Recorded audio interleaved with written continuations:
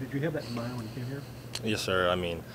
It's everybody's dream to start at LSU, but I don't think that changes anything for me. I'm just lucky to be able to pitch. What went to your decision to come to LSU and sort of pass the draft and all that sort of good stuff?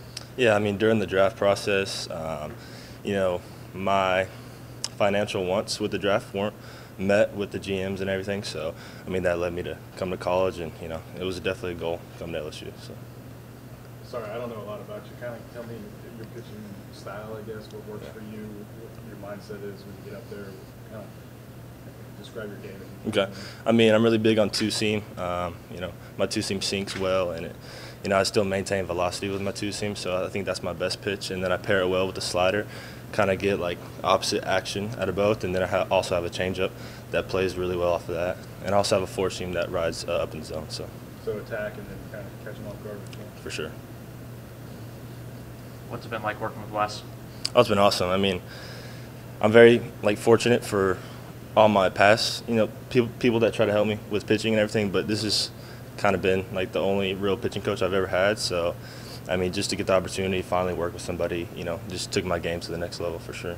What are your thoughts on just this? I don't know that you've ever done this before.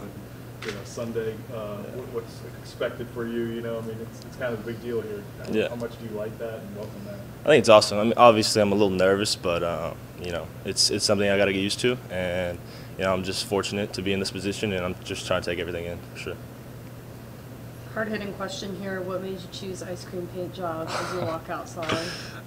Funny story. Back in high school last year, one of my friends had that walk-up song, and every time I heard it, it would just get me pumped up. And I finally had the chance to change my walk-up song this year, so I had to go with that one. What did it used to be? Still Dre. Yeah, by Dr. Dre. So. Paul Skeens, what would you say about him leading this thing off tomorrow? I think everybody feels really comfortable with him. He's been a great mentor to me, and I try to model my game after him in a way. So, it's just great having him around as a teammate, and he's even a better person. So. And the competition around you, guys like Thatcher Hurd and others figure to start at some time. Are these pushing you guys, right? Oh yeah, it's. I say with the whole team, it's just great being around other great players, and it makes each of us better every day. So. Yeah. Thank you. What I've always wanted for myself is to be a starter. That's always been my goal. And basically, he just told me to keep doing what I'm doing, and I've continued to work with Wes to get in shape and be able to last in those innings to be a starter. So that's what we've been working on this whole year, and yeah, that's what I've been doing. How do you feel? We're great. Yeah, the best I've felt. Durability? Yeah. Longevity's good? Yeah, it feels really good. They've been extending me a little bit in inter squads and stuff, so I'm ready to go the distance. What were those things that you worked with Wes in terms of, lengthening out, being able to go 4, 5, 6 innings? In the fall, it was a lot of sleds. We had all of us doing that, so just always conditioning and working out and stuff. And then, yeah, in the inter squads, just extending myself to 3, 4 innings and just going there. Did you have to change up your pitch sequencing at all, and how you sort of thought about, just the decisions you made on the mound? Just a little bit. He has a different way of calling it that I really like, and it's been really effective. And just pitching to righties and lefties and being effective on both sides. Yeah, what do you feel like you tightened up in the offseason? Kind of just more of my fastball placement. I've always just been a low fastball guy, but the numbers that I've been putting up show that I can throw up in the zone, so that's been working with me for right-handers. How much mentally is it a weight, or is it a weight off of you to realize, hey, I know what game I'm going to play in, this weekend, because I'm going to start this one. I'm not going to be called upon at any point in time. Yeah, it's kind of weird because, tomorrow, for example, I have the mindset I'm pitching even though I'm not, so it's kind of weird. I got to get used to that, I guess. But yeah, I'm fired up for tomorrow even though I'm not throwing. It's kind of weird for me. Are you charting tomorrow? Maybe, probably. Did you start at all in high school? What's your background and experience just as a starter and as a player? Yeah, basically my whole life I was a starter, and these last 2 years were the first times I've ever been a reliever. So that was really new to me, and then I was getting used to it, and so switched back to starting. You gonna break out the knuckleball? Yeah. If it calls for it, I might. For real? I mean, is it any pitch sequence that you have? Yeah, it's definitely my 5th pitch, but I'm just more nervous to do it than anything. But we've been working. I've thrown it a couple times in the fall, inter squads and stuff, and it's looking pretty good. What about this team? You've been a part of 2 different teams now, obviously, and not a lot of them are made up like this. You know, what do you think looking at it from a different angle?